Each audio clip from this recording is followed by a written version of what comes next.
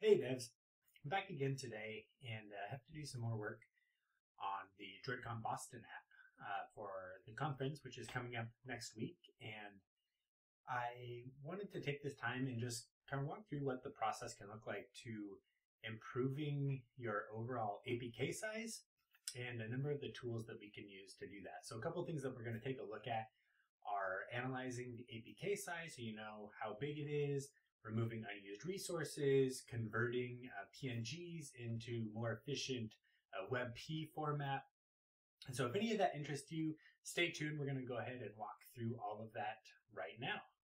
So I have opened up the project here, and kind of the first thing I want to do is to generate a release APK so that I can analyze the APK size. So I'll do that by pulling up my terminal, doing /gradlew assemble release. So that will run the assemble release Gradle task, and that will give us a release APK that we can analyze the size of. And that will take a minute here. All right, now that's done, we can analyze the APK size. So we can go to Build, Analyze APK, and then we can navigate to the APK that we just generated, which we'll do here. Let me just switch over the list, make sure that's the one. Yep, okay, that's good. So we'll hit OK. So now this will pull up the Analyze view here. We can see here that we have the total APK size, 5.4 megabytes. So this is a really small application since it is just a conference app. It's not necessarily doing a whole lot. Download size only 4.5 megabytes, but we can still use it to illustrate some of the things that we want to do here. And I'll point out here that we have this compare with previous APK option. So this you can use to actually then load your older APK and compare the sizes of them, how they've grown, what has changed. So we'll do that kind of at the end of this just to see if any of the stuff we're doing has actually made a noticeable improvement. So for now, we'll look at 5.4 as a baseline. So go ahead and close out of that. So one thing we can do is go to Refactor, Remove Unused Resources. That'll pull up this little dialog here that will ask us if we want to remove unused resources. Rather than just immediately hitting refactor and removing those, I'm going to click preview so that we can actually look at what is being removed before it's actually removed. So we see here we have this items to be deleted list. Now, not all of these are things we actually want to remove. So a lot of these launcher icons will often appear as not used because they are defined for the adaptive launcher icon. So we're not going to mess with those because in some configurations those may in fact be used. But we can look through some of these dimensions here. I'm not too worried about these right now since they're likely not going to impact our APK size at all. We do have a PNG here. This is definitely not being used. And so actually I'll just go ahead and delete that right now. Cool, and so we see once we delete that, it shows up as invalid in this list. Launch around, we'll keep that. This Twitter logo, Blue 40, and IC Star, those can safely be removed. So we'll jump to those as well. Delete that. Delete this one as well. There we go. Okay. So that seems to be it for the most part in terms of any images, which is what I'm mostly concerned for right now. So there weren't a lot of images there that were unused, thankfully, so that's not going to really have much of an impact on the overall APK size. So the next thing I want to do then is look at possibly converting some of these PNGs into compressed WebP, which is a more efficient file format. So if we go and look in our drawable folder here, we see that we have a few of these. So we see here is a placeholder icon in a lot of the list item views. And right now it's set as a PNG, and it is 53.43 kilobytes. So not huge, but we can still probably do better. So to convert a PNG into a WebP image, you can click on the resource, and this will work for multiple resources at the same time or for a single one. So for this first time, we'll just look at a single and then we'll convert multiple after this. And you can right click on that resource, and then you can scroll down here to the bottom and you see this option to convert to WebP. So we'll select that. This then pulls up this little dialog right here. So here you can choose either a lossless encoding or a lossy encoding. I'm going to choose the lossy encoding, which is the default here, and then choose an encoding quality of 75%. In a lot of cases, like this should be good enough for your asset. WebP is really efficient. It's more efficient at compressing than either PNG or JPEG, but still maintains transparency like a PNG does. So it's partly why it's so useful to us as Android developers. So I'm going to start off and 75% in lossy encoding. You see an option here to skip files where the encoded result is larger than the original. So that obviously would be counterintuitive to what we want. If it's going to be a larger file size, we don't want to convert it.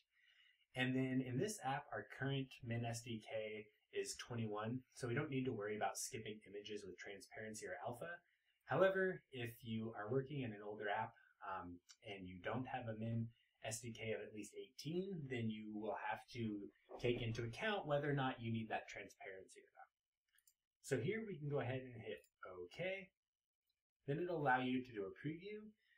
And we see if we're looking at the original versus the WebP, not really seeing any significant degradation there. And yet we're seeing that the original was 52.2 kilobytes here, while the WebP version is 12.3. So it's only 12.3% of the original size. So that's a huge savings.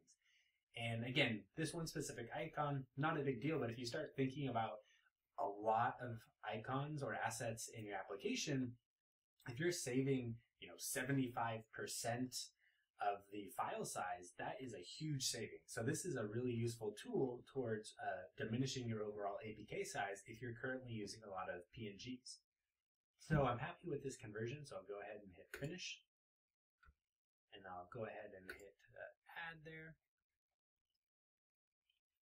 So now, like I mentioned, you can convert multiple files at the same time. So I'll go ahead and select all of the PNGs that we have here, which we're using in our social page within the app. And then again, I'll come down, convert to WebP. We're going to do the same, 75% lossy encoding. We'll hit OK. That looks good. That looks good. Okay, we'll go ahead and accept all of these. Hit finish, then go ahead and hit add. Awesome, so now down there at the bottom, it'll actually show you 1.5 kilobytes saved. So again, very minor savings here, but if you had a larger app or more assets, that would add up over time.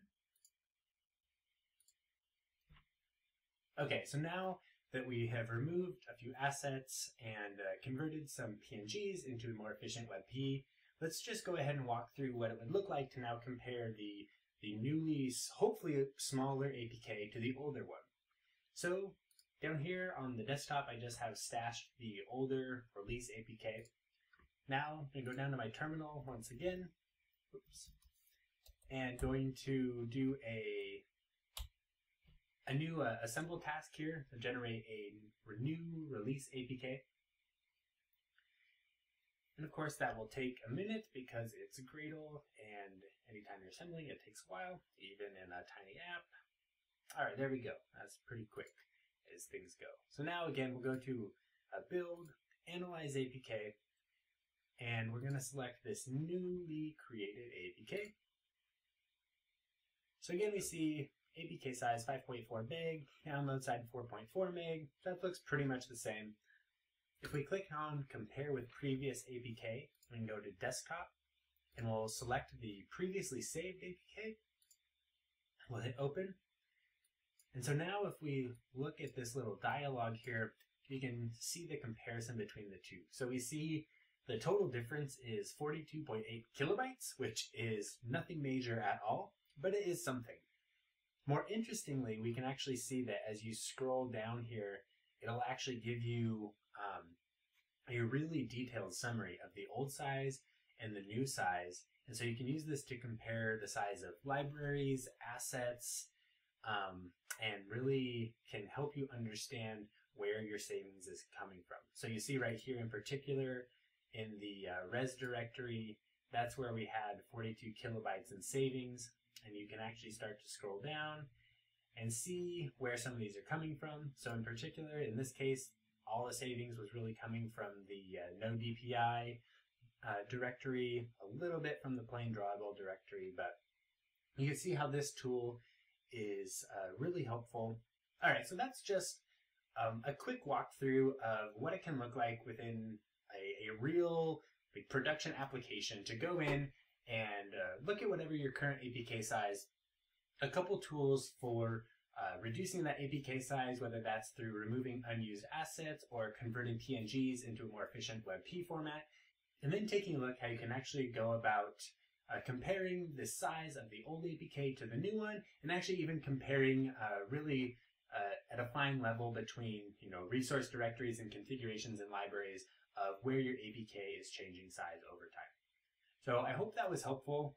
Maybe you can use this in your current application and just see what unused resources you have, or take a look at any PNGs you have that maybe can be converted over to WebP. If you learned something new, leave a comment down below, and I will catch you in the next video. Until next time, devs.